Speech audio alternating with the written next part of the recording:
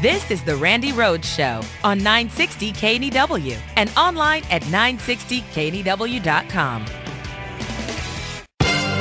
It's officially summertime BS, and this is BS News for the final Friday of June 2013, and away we go. Dateline, decisions. The Supreme Court this week gutted the Voting Rights Act and also ruled in favor of gay marriage. So you are free to marry the person you love. But if you want to vote for them for county commissioner, you better both be white. In an angry dissent, Justice Antonin Scalia railed against, quote, homosexual sodomy. Yes, and called the decision, quote, legalistic argle-bargle. His quote, well, that caused the state of Kansas in a homophobic panic to outlaw the act of argle-bargle between consenting adults. Sounds fun anyway. Dateline, tight ending. New England Patriots star Aaron Hernandez was arrested this week and charged with murder. The Patriots immediately dropped Hernandez from their roster and then, just for good measure, announced they were also cutting Paula Dean. Dateline, flatulence. This week, President Obama compared climate change deniers with the Flat Earth Society.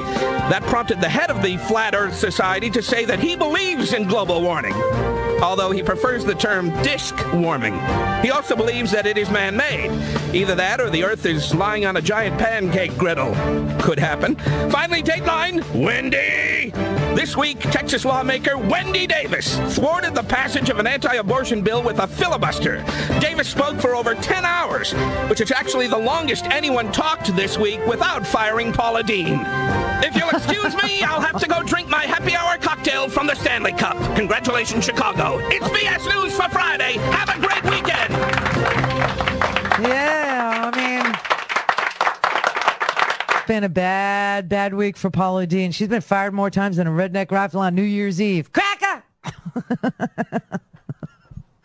Yeah, this Trayvon Martin trial is it is the most amazing thing to watch. I mean, this is a small town in Florida with an all-white jury, and obviously the defendant being, I don't know, I don't even know what he is, but the dead person is a young black kid, unarmed, who, oh, and I love this. Did you catch this during the trial? I'm sure, you know, it's on like every channel. I mean, it's on every single channel. Now, me personally, I was so transfixed by watching the Supreme Court, you know, take away black people's rights that I forgot to watch, you know, a trial where a black person had his rights taken away. Do you know what I'm saying?